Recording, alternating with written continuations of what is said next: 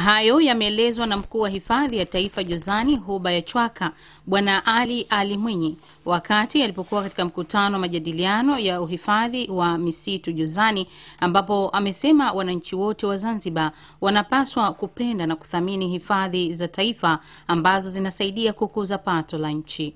Msitu huu usingekuwepo kama kungelikuwa serikali haina utaratibu. Kadiri tunavyofanya tujue kwamba serikali imeutenga msitu huu au taifa limeutenga huu si kwa faida ya mtu mmoja, ni kwa manufaa ya wote.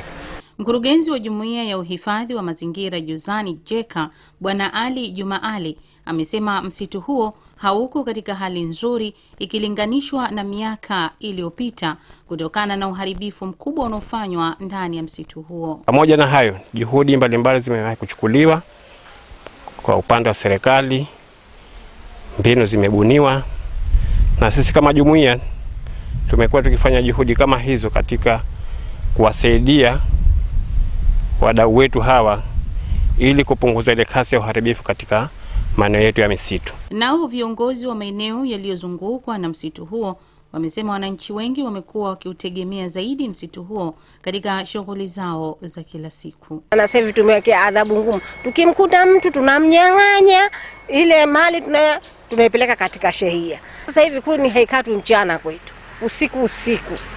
Kuna vile visumeno sasa hivi vinafanya vipar, yani unaweza kukatwa hapa msiji wewe usikii. Nikiripoti ni Aziza Hassan, ZBC.